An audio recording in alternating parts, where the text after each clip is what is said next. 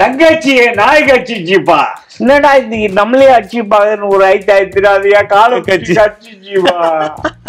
அதான் என் ஓய்வு கபாலி தூள்மா. அது ஒரு 450 ஷாட்டு பாரு. ஆப்பா எல்லாம் பேசி வந்துட்டு கிட்ட அவுட்டு போறப்பா. என் நேரம் பண்ண தெரியல டக்குன்னு பண்ண வெளியே வந்துட்டேன். அது நடிச்சே காட்டிட்டீங்க. கல் வந்து அடிச்சு இந்த ஜாக போடுங்க. ஐயோ அப்படின்னு சொன்ன ராஜசேகர் என்னன்னாரு. லைட் போட்டு பார்த்தா காதல ரத்தம். அந்த கதர் வெஸ்டி கதர் சட்டை இந்த இடம் இந்த மூஞ்சி இருக்கு இல்லையா, இந்த நர்வெல்லாம் நல்லா ஃபங்க்ஷன் பண்ணும். இந்த கல்லு அடிச்ச அந்த நர்வெல்லாம் நான் இப்படி என்னன்னா இந்த கண்ணு வந்து சுருங்கிடும். இது பிளஸ் ஆயிடுச்சு. சரி சினிமா போச்சு. சினிமா இனிமேலே அவ்வளவுதான், இனிமேல் கூப்பிட மாட்டாங்க. சார் இப்ப கொஞ்சம் உங்களுடைய சினிமா அனுபவங்களும் கொஞ்சம் பர்சனல் விஷயங்கள் இருக்கு, அதிகம் அதை பத்தி பேசலாம். நம்ம பேசலாம். என்னன்னா நீங்க ஒரு சென்னை வாசி இல்லையா, சென்னை பையன். இல்ல 50கள் 60கள்ல அப்படியே சும்மா தெரு சுத்தி இந்த இடத்துல இருந்தவங்க. டிராமாஸ் நிறைய விஷயங்கள் தியேட்டர்ஸ்ல இருக்கும். சினிமா ஆர்வம் உங்களுக்கு எப்ப எந்த வயசுல வந்தது உங்களுக்கு? சினிமா ஆர்வம் வந்தது வந்து முதல்ல பாஸ்கர் இருக்காருல, இளையராஜா சாருடைய அண்ணன் சொல்றீங்க. அவரு தான் சினிமா ஆர்வத்தை வந்ததுக்கு காரணமே அவர் தான். அவர் வந்து நல்லா பேசுவார். ஒரு சப்ஜெக்ட் கொடுத்தா பிச்சு எடுத்துருவார். அது எந்த சப்ஜெக்டா இருந்தாலும் அவரை அப்சர்வ் பண்ணி மியூசிக் பண்ணணும்னு ஆசைப்பட்டேன். அப்போ அவர்கிட்டே கேட்டேன். அவர் சொன்னாரு, வயலினிஸ்டா போனீங்கன்னா நல்லது. ஏன்னா இப்போ சோலோ இன்ஸ்ட்ருமெண்ட்னா அவன் தெரிஞ்சவனை தான் கூப்பிடுவான். கரெக்ட். அவனுக்கு ஃப்ரெண்டு இருப்பான், அவனை கூப்பிட்டுக்குவான். வயலினிஸ்டா போனால் 10 வயலின் வேலையா, அப்போ 11 கூட நம்மளை சேர்த்துக்குவானு.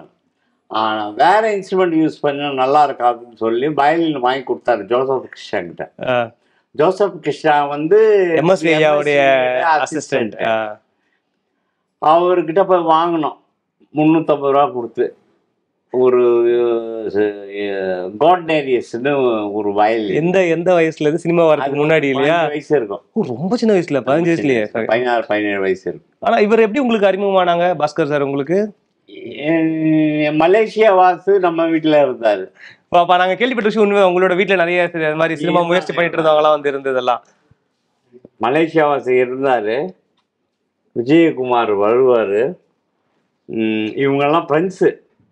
Malaysia Vasu, Ilaiyaraaja, Bharathi Raja, SPB sir அவர் வருவாங்களா? அவங்க எஸ்பிபி சாருக்கு டிராமாவுக்கு வருவார். வருவாங்க பாடுறதுக்கு. கச்சேரி இவங்க பண்ணியிருக்காங்க, கச்சேரிலாம் பண்ணுவாங்க. இளையராஜாவும் எஸ்பிபியும் கச்சேரி பண்ணுவாங்க. பாரதியா சார் நாடகம் நிறைய இயக்குவாங்க, அதுக்கு வைப்பாங்க. அதில் நானும் மெம்பரு நடிப்பீங்க, அதில் நடிப்பேன். சுத்தி இவங்களா இருக்கவே உங்களுக்கு அப்படியே வந்துருச்சு அந்த காலத்துல இல்லையா? உங்களுக்கு அவங்க கூட சேர்ந்து அப்படியே சின்ன பையனாவே இருக்கும் போதே அப்படியே வந்துட்டேன். அப்படியே. இப்ப நீங்க வயலின் எவ்வளவு நாள் கத்துக்கிட்டீங்க நீங்க அந்த டைம்ல? நீங்க ஒரு 6 மாசம் கத்துருக்கேன் சார். அப்புறம் விட்டுட்டீங்களா? அப்புறம் விட்டுட்டேன். 6 மாசம் கத்துக்கிட்டு அதுக்கப்புறமா நீங்க விட்டுட்டீங்க. அதோட நமக்கு வந்து புது அர்த்தங்களை தான் பயன்படுது அது. ஆமா.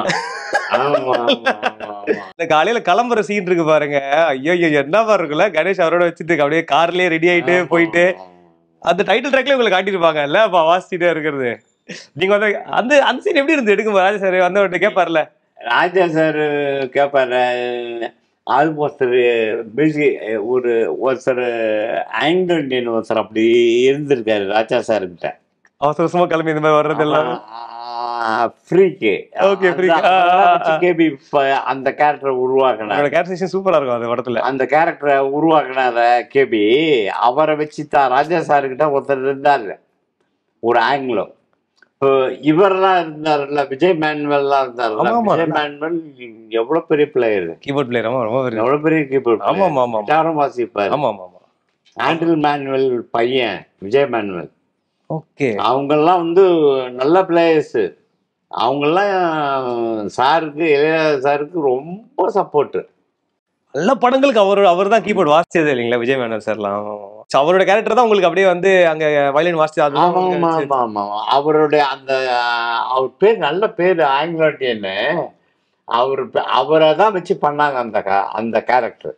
அது நீங்க ரெக்கார்டிங்ல அது ரொம்ப தத்ரூபமா இருக்கும். அந்த படத்து கல்யாண மணி சாங் நீங்க வந்து வயலின்ல அப்படியே பாட்டிலேயே வயலின் வாசிக்கிற மாதிரிலாம் வச்சு அங்க ஒரு காமெடி கவுண்டரை போட்டுட்டு அந்த மாதிரி அது ரொம்ப அட்டகாசமா இருக்கும். அது நல்லா பண்ணாங்க. நீங்க கேபி சாரும் ஒரு நல்ல டைரக்டர், அவரு கூட பண்ணும்போதும் நல்லா இருந்துச்சு படங்கள்.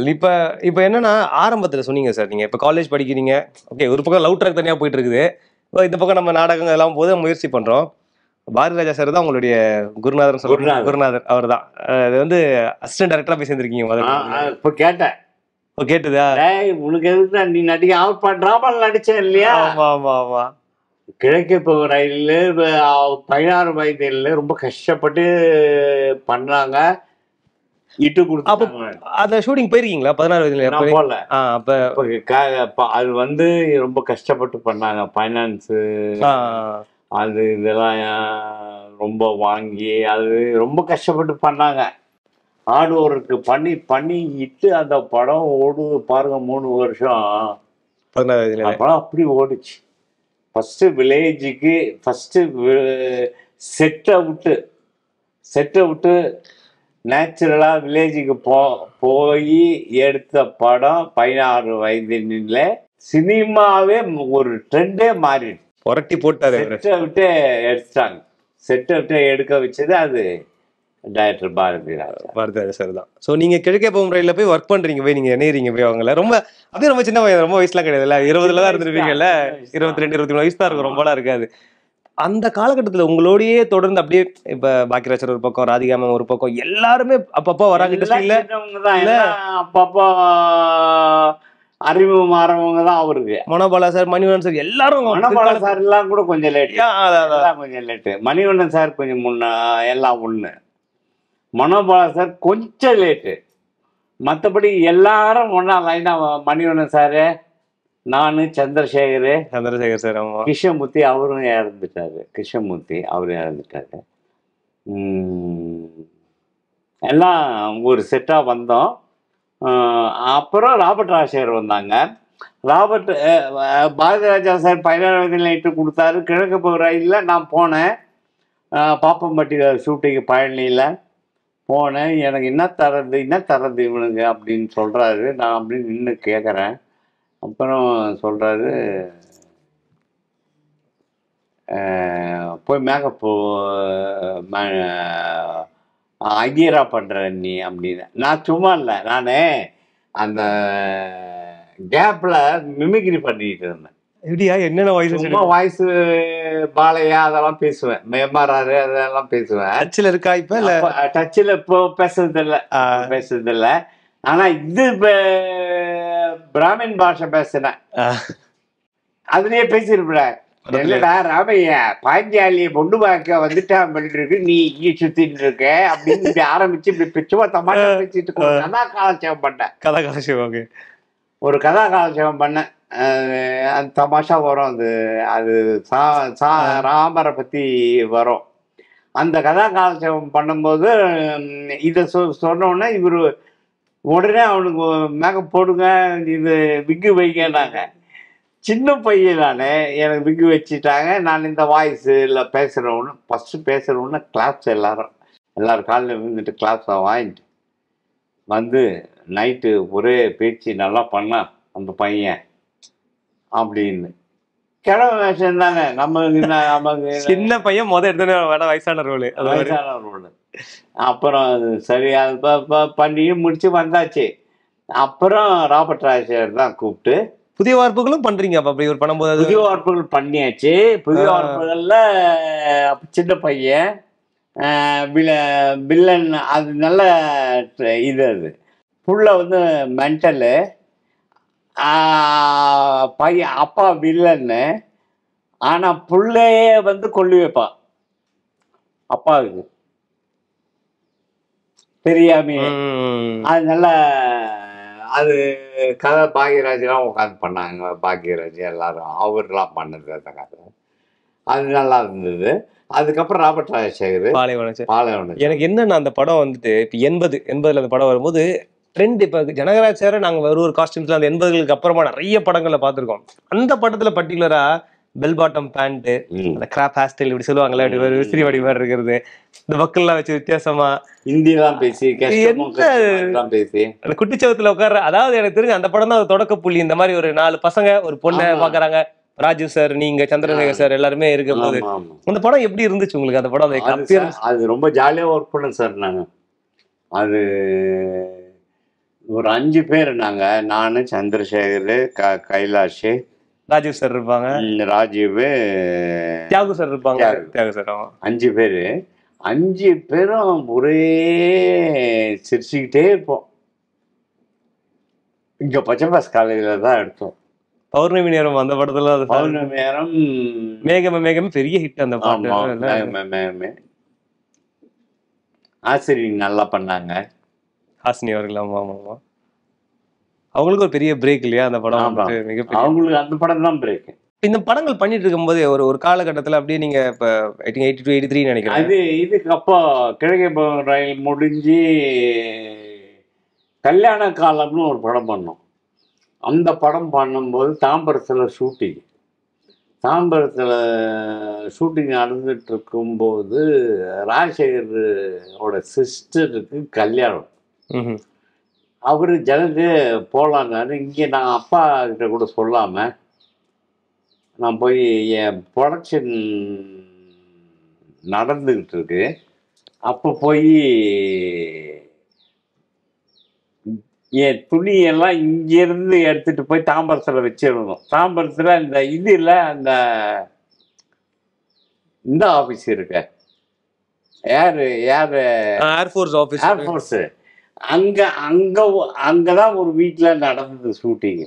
அவங்க பாவம், அவர் பெரிய மேக்ஸில் பெரிய ப்ரொஃபஸர், அவர் மேக்ஸில் பெரிய ஆள். அவர் வீட்டில் நடந்தது. அங்கே ஷூட்டிங் நடந்துட்டு அங்கே ஒரு ஹோட்டல்லையோ லாட்ஜிலையோ இங்கே தங்கியிருக்கும். அங்கே துணி வச்சிடுறேன். துணியை வச்சுட்டு இங்கே வீட்டுக்கு வந்து பேசிட்டு எல்லாரையும் பேசிட்டு, இப்போ ஷூட்டிங் இருக்கும், நான் தாம்பரம் போகிறேன் அப்படின்னு சொல்லிட்டு கிளம்ப போகிறேன். ராஜர் ஃபோனு, இந்த மாதிரி நம்ம நீ வா அப்படின்னு. சரி போனோடனே நம்ம பாண்டிச்சேரி போனோம், சிஸ்டர் மேரேஜ் கல்யாணம் அப்படின்னு. சரி, இப்போ ஒன்றும் வீட்டில் ஒன்றும் சொல்ல. அப்பா அதுக்குள்ள இங்கே அப்பாவுக்கு விஷயம், இங்கே என் அக்கா பையனுக்கு ஏதோ ப்ராப்ளம்னு சொல்லிட்டு அவர் போயிட்டார். அப்பா போயிருக்காரு. ஆனால் நான் போய் துணி எடுக்கலான்னு போனோம். துணி மாற்றிக்கிறேன் அப்படின்னா துணி எடுக்க போனால் துணியே இல்லை, லாக் பண்ணிட்டு போயிட்டான் ப்ரொடக்ஷன் அசிஸ்டண்ட்டு. அப்போ அவர் சொன்னார், பரவாயில்ல ஜனங்க, ஒன்றும் கவலை இல்லை, போகலாம் வா, அங்கே போய் பார்த்துக்குவோம். சரி சொல்லிட்டு போயிட்டோம். போய் பாண்டிச்சேரி போய் ஒரு காதி இதில் நுழைஞ்சு கல்யாணத்துக்கு போகிறோமே, கதர் சட்டை கதர் வெட்டி வாங்கி எல்லாம் போய் ஒரு லாட்ஜில் தங்கணும். தங்கி எல்லாம் மாற்றிக்கிட்டு கல்யாணத்துக்கு போயாச்சு. கல்யாணத்துக்கு போயிட்டு நைட்டெல்லாம் பேசி கீசி எல்லாம் இது பண்ணிட்டு நைட்டு கிளம்பி வந்துக்கிட்டு இருக்கோம். ஜிப்மர் தாண்டி வரும்போது ஒரு கல் வந்து அடிச்சு பாண்டிச்சேரி கலவரம். அதுதான் நீங்க சொல்லுங்க, ஜிப்மர்ல நடந்த விஷயம் தான் அது. ஜிப்மர் கிட்ட கல் வந்து அடிச்சு இந்த உடஞ்சி போச்சு. இப்படி வந்து அடிச்ச உடனே நான் வந்து இப்படி ஐயோ அப்படின்னு சொன்னேன். அப்புறம் ராஜசேகர் என்னன்னாரு, லைட் போட்டு பார்த்தா கல்லாச்சு, காதல ரத்தம் வருது. அந்த கதர் வெஸ்டி கதர் சட்டை ஃபுல்லா ஆயிடுச்சு. அப்படியே திருப்பினாங்க ஜிப்மருக்கு. ஜிப்மர் போய் சொன்னாங்க, என்னை சுற்றி 24 டாக்டர்ஸ், 24 டாக்டர் இருப்பாங்க. நான் கேட்குறாங்க, இவர் தான் அச்சாரான்னு. நான் என்ன கொடுத்து சார் நிற்கிறான் பயந்து கல் கையில் இந்த கல்லு தான் சார். அப்புறம் அடி இல்லை, அவர் அடிக்கல. எப்படி பின்ன அடிக்காம எப்படி உனக்கு ரத்தம் வந்தது? இல்லை, கண்ணாடியிலேருந்து வந்தது கல், காருக்கு கதவு, அந்த கண்ணாடி திறக்கிற டோர்லேருந்து கதவு வந்ததுன்னு சொன்னேன். சொன்ன உடனே ராஜசேகரை பார்க்குறாங்க, என்ன பார்க்குறாங்க, ராஜசேகர் நடுங்கிறது தெரியுது. எனக்கு புரியல. இல்லை, இவங்க யாரும் அடிக்கல, அது எனக்கு நல்லா தெரியுது. கல் வந்து பட்ட உடனே நான் கண்ணத்தை பிடிச்ச காலில் ரத்தம் வந்தது. அப்புறம் ரூமுக்கிட்ட போய் போட்டாங்க. ரூமில் போட்ட உடனே அப்போ தான் எனக்கு நல்லா ஃபீல் ஆகுது, வருது, நல்லா அந்த எனர்ஜி வந்தது. பார்த்து நர்ஸு சும்மா இருக்கக்கூடாது. அது என்ன பண்ணிச்சேன், எழுந்து கண்ணாடிலாம் பார்க்குற வேலை வச்சுக்கூடாது, சுத்தம் அப்படியே இருக்கணும். இந்த பக்கம் வீங்கி இருக்கு, அதுக்காக அது சொல்லிச்சு போல் இருக்கு. நானே அப்போ கோவிந்தாண்டம்மா சினிமா அவ்வளோதான், சினிமா போச்சு அப்படின்னு சொல்லிட்டு அது சொல்லிச்சே. அது கண்ணாடி பார்த்தலாம், அது என்னான்ட்டு வேணும்னு தோணும் நமக்கு. டியூப் விட்டு இருந்தது, டியூபை எடுத்து போய் கண்ணாடி பார்க்குறேன், இவ்வளோ பெருசாக வீங்கி இருக்கு. சரி, சினிமா போச்சு, சினிமா இனிமேல் அவ்வளோதான், இனிமேல் கூப்பிட மாட்டாங்க அப்படின்னு சொல்லிட்டு அதுக்குள்ள அது வந்துச்சு. வந்தோடனே பத்திரி மூக்கில் திட்டுட்டு நான் அப்புறம் மூக்கில் வச்சுட்டு போயிட்டு வந்துட்டோம். வந்து வீட்டில் கிடக்குறேன் ஒரு 6 மாதம். பட்டம்பர் அவஸ்தை. ஜாயின் பண்ணுறதுக்கு பல்லெல்லாம் கம்பி கட்டி, 2 பல்லை எடுத்து கம்பி கட்டி எல்லாம் பண்ணி அந்த ஜாயின் பண்ணாங்க. அது ஒரு 6-12 மாதம் வீட்டிலேயே இருந்தேன். 1 வருஷம் கிட்டத்தட்ட இது வீட்டிலேயே இருந்தேன், எங்கேயும் போகிறேன். சார், இப்போ வந்துட்டு அதான் நமக்கு இது மாதிரி ஒரு எதிர்பாராத விபத்து நடந்துருச்சு, நமக்கு ஒரு விஷயம் இருக்கு. பட் இதை ஒரு பாசிட்டிவா மாத்தி தன்னோட சிக்னேச்சரா மாத்துறதுக்கு, இப்ப நீங்க இந்த விபத்துக்கு அப்புறமா தான் இந்த கண்ணுல சொல்ல வரேன். ப்ளீஸ் சொல்ல வரேன். போச்சு படம் போச்சு. அப்ப இனிமேல் படம் அவ்வளவுதான், கூப்பிட மாட்டாங்க அப்படின்னு உட்காந்து 12 மாசம் ஆச்சு. எல்லாம் ஜாயின் ஆகி இந்த ரேசர் லைட்டு வச்சு ஷார்ட் ட்ரீட்மெண்ட் கொடுப்பாங்க. இந்த இடம், இந்த மூஞ்சி இருக்கு இல்லையா, இந்த நர்வெல்லாம் நல்லா ஃபங்க்ஷன் பண்ணும். இந்த கல் அடித்த அந்த நர்வெல்லாம் நசுங்கிடுச்சு. அதனால் ஃபேஷியல் பால்சி வந்தது. ஃபேஷியல் பால்சி தான் போன் சேர்ந்துடுச்சு, ஆனால் இந்த இடம் ஒர்க் பண்ணாது. இந்த பக்கம் நல்லா ஒர்க் பண்ணும், இந்த பக்கம் ஒர்க் பண்ணும். அதனால நான் இப்படி என்னன்னா இந்த கண்ணு சுருங்கிடும். இது ப்ளஸ் ஆயிடுச்சு. அதனாலதான் நான் இப்போ என்னை பத்தி எழுதுனத கூட சொல்ல நான் ஒன்றும் கண்டுக்கலன்னா, அப்போ ப்ளஸ் ஆகும்போது ஒத்துக்கணும். எழுதுனானுங்க, நல்லா எழுதுனானுங்க. அப்படியா இந்த இந்த இந்த ஸ்டைலுக்கே வந்துட்டு இப்படி ஒரு அப்பவே சொல்லிட்டேன் எனக்கு பிரச்சனை அடிபட்டதுனால தான் வந்தது. ஆனால் அப்பவே தெரியும், அப்பவே எழுதியிருக்காங்க. அதை இப்போ உங்களுக்கு இப்போ புதுசா சம்பவம் இந்த ஜெனரேஷன் மக்களுக்கு ஃபேஷியல் பால்சி தான் ப்ளஸ் பாயிண்ட் ஆயிடுச்சு, காமெடி ஆயிடுச்சு. அப்போ ஏதோ ஒன்று பண்ணோம்ல, பிழைக்கணும், சாப்பிடணும்ல, சரி காமெடியன் ஆயாச்சு. காமெடியனாவே வந்தது, கேரக்டர் ஆர்டிஸ்ட் ஆயாச்சு. கனவுகளோட நம்ம அப்பதான் அடி எடுத்து வைக்கிறோம், படங்கள் பண்ண ஆரம்பிக்கிறோம். அப்பதான் ஆரம்பிக்குது, ஸ்டார்ட் பண்ணுது பாலைவன சோலை படம் ஒன்று, அடுத்தடுத்து படங்கள், புதிய வார்ப்புகள்லாம் வருது. நமக்கு ஒரு ஹீரோ மெட்டீரியல் தான், அந்த மாதிரிதான் நம்ம எல்லாத்துலையும் இருக்கோம். சடனா ஒரு விபத்து நடக்கும்போது அப்படி புரட்டி போடுது. அந்த 12 மாசம் எப்படி இருந்தது கடந்து வர்றதுக்கு? அந்த 12 மாசம் அப்படியே என்ன பண்றோன்னு தெரியல. கல்யாணமும் ஆயிடுச்சு, அப்ப எல்லாம் ஆயிடுச்சு. அப்படியே உட்காந்துக்கிட்டு புக்கு படிச்சுக்கிட்டு அப்படி இப்படியே இருந்தேன். திடீர்னு ஒரு நாள் டைரக்டர் அமிச்சாருன்னு வடுகான் சார் வந்தார். வடுகான் சார் வந்து டைரக்டர் அமிச்சாரு, உன்னை கூட்டு வர சொன்னார், வா அப்படின்னு சொல்லி கூட்டு போனார்.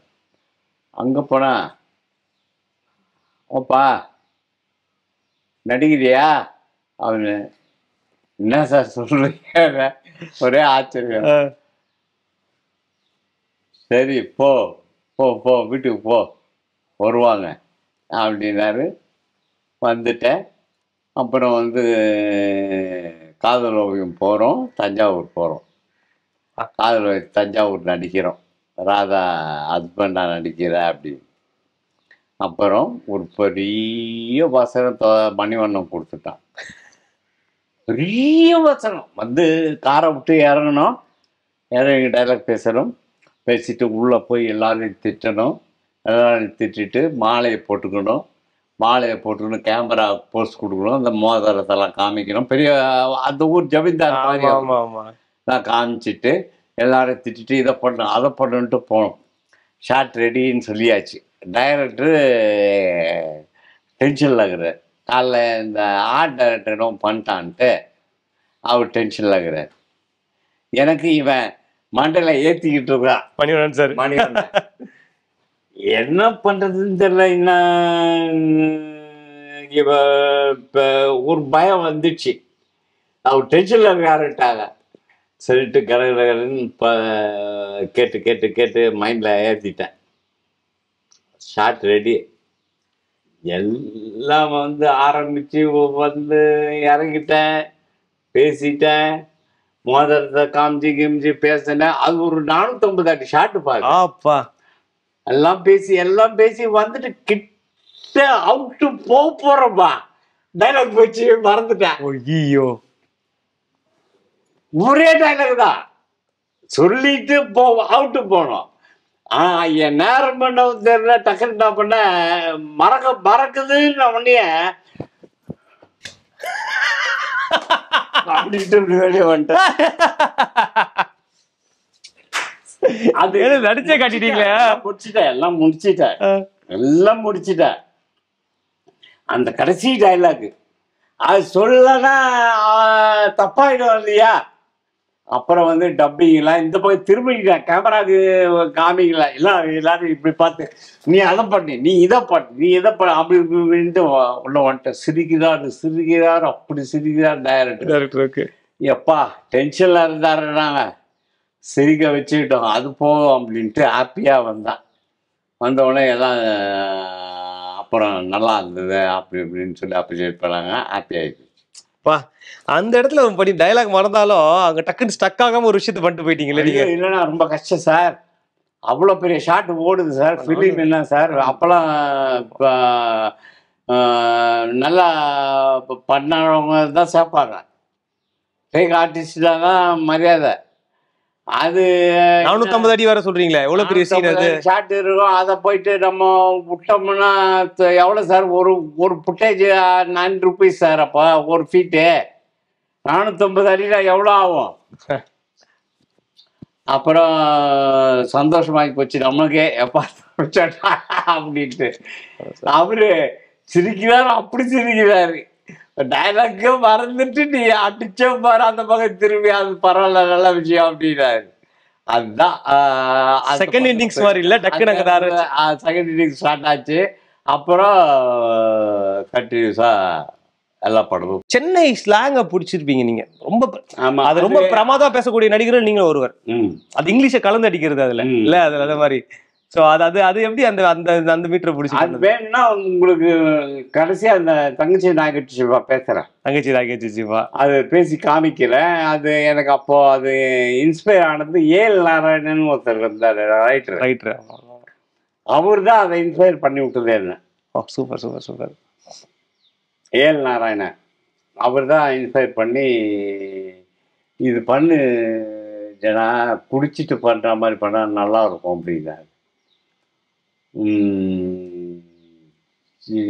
அதை வந்து யோசிச்சு அதை பண்ணேன். அதை போய் முதல் பண்ணோம், இதில் போய் படிக்காதவன ரஜினி கிட்ட சொன்னேன். ரஜினி சார் சொன்னார், இது நல்லா இருக்கு, வச்சிடலாம் இதை படத்தில் வைக்கலாம் அப்படின்னு சொல்லிட்டு அவரு இப்போ சிற்பத்தாரு ராஜசேகர் டைரக்டர். அவர் வந்து அவர் வேலையில் இருக்காரு. அவரை போய் தொழில்படக்கூடாதுன்ட்டு நான் சொல்லல, ரஜினி சார் சொல்கிறாரு அவர்கிட்ட, இது நல்லா இருக்குது, இது கேளுங்க அப்படின்னாரு. நான் சொன்னேன், கேட்டு வச்சுக்கலான்ட்டு. அப்புறம் அவரும் இன்ஸ்பயர் ஆகி எல்லாம் வச்சுட்டோம். கடைசியில் ப்ரொடியூசர் அது எதுக்குன்ட்டார். பெங்களூர் அவர் ஊர். அவர் படிக்காம போயிடுச்சு தெரியுமா உங்களுக்கு? ரவிச்சந்திரன் இருந்தார கன்னட ஆக்டர் ரவி, அவருடைய அப்பா. அவர் வந்து ஸ்லாங்னு தெரியல அவருக்கு, என்ன உளறானுங்கன்ட்டு அவர் சொல்லிட்டு, இது வாழப்பா, இது எதுக்குப்பா அப்படின்னாரு. அப்புறம் சரி மாட்டானா விட்டுரு அப்படின்ட்டு நான் வந்துட்டேன். அதை போட்டாங்கப்பா. அது கடைசி நேரத்தில் ரஜினி சொல்லிட்டாராம், அதை சேர்த்தாகணும் அப்படின்ட்டு. அது மானா அண்ணா இருக்கார் அவர் எடிட்டிங் டேபிளில். ரஜினி சொல்லியிருக்காரு அதை சேர்த்துடணும், அதை சேர்த்தாதான் நல்லது அப்படின்னு. அது போட்டாங்க. அது தியேட்டரில் பிடிச்சலாம் அந்த படம் இப்போ வரைக்கும் இருக்குது அந்த காமெடி. அப்பா இல்லை, நல்ல காமெடி. அது இன்ஸ்பிரேஷன் வந்து இவர் ஏஎல் சார் தான். பேச முடியுமா அந்த டைலாக்? பேசிக்க நான் பேசுகிறேன். தங்கச்சியை நாய் கட்சிச்சுப்பா, குச்சியாண்ட போன ஓன்னு ஐத்துன்னு இருந்த அண்ணாத்தான் கீயாண்ட நாய் கட்சிச்சு. கீயாண்டனா எங்கம்மான்னு கேட்ட காலாண்ட அண்ணாத்தான் நீங்கண்ணா. சரின்னு சொல்லிட்டு நானும் துல்கான மார்காச டில்லி நம்சு ரிஸ்காவை ஏற்றுக்கு நேரம் சூழல்மேட்டு வைத்தியர்கிட்ட போனோம். வைத்தியரை தங்கச்சியை நாய் கட்சிச்சு, தங்கச்சியை இட்டான்னு கேட்டா அவன் நாய் இட்டான்றா பண்ணா இது. சரின்னு சொல்லி நானும் துல்கான மார்காச டில்லி நம்சு ரிஸ்காவை ஏற்றுக்கு நேரம் தங்கச்சிக்கிட்ட வந்தோம். தங்கச்சி எந்த நாயமா உன்னை கட்சிதுன்னு கேட்டேன். என்ன தவல்ல இல்லையா, கட்சி நாயை மூஞ்ச பிடிச்சா பார்க்க முடியும்னா நியாயம் தானப்பா. சரின்னு சொல்லி நானும் துல்கான மார்காச டில்லி நம்சு ரிஸ்காவை ஏற்றுக்கு நேரம் நாயை தேடின்னு போனோம்மா. மார்கழி மாசமா எல்லாம் நாய்களும் மஜாவில் இருக்குது. ஒரு நாய் என்னையே அடிச்சு பார்த்தது. என்னடா இது நம்மளே அடிச்சு பார்க்கன்னு ஒரு ஐத்தாயிரத்திராதியா காலம் கட்சி அடிச்சுவா. அதான் ஏன் ஓய்வு கபாலி தூள்மா. சமத சூப்பரா பண்ணீங்க சார், ரொம்ப நல்லா இருந்துச்சு. எப்படி கண்டினியூஸா ஞாபகம் வச்சு அதே ஸ்லாங்ல அடிக்கிறீங்க?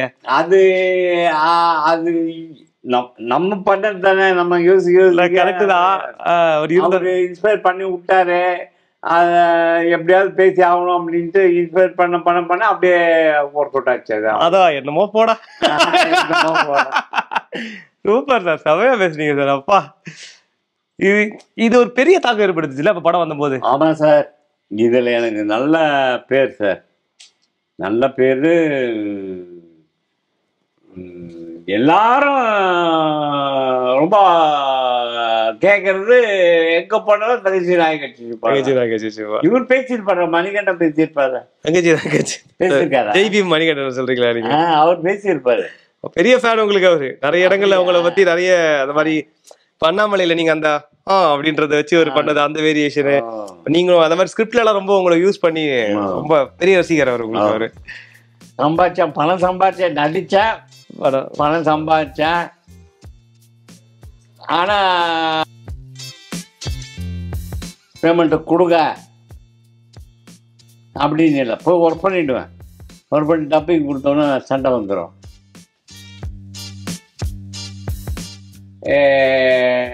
என்ன குரு அப்படியா அப்படின்னு ஒரு நம்ம சொல்லிட்டோம்னா கேடி அப்படின்னு அந்த மாதிரி. அப்படியா?